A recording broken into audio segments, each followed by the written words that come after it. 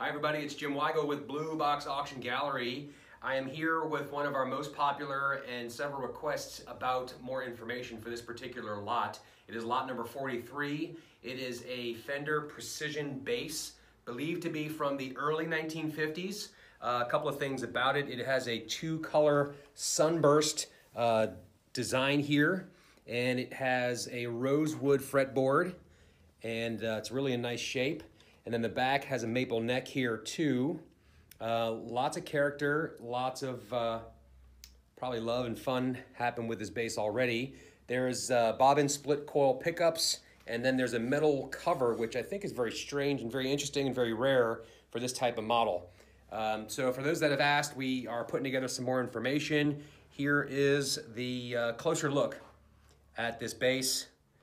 Serial number on the back, 39582. Interestingly enough, it does also have some lettering up here. Also wanted to note that as well.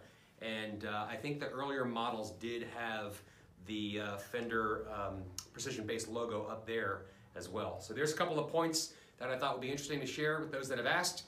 Looking forward to seeing you at the auction. Take care. Bye.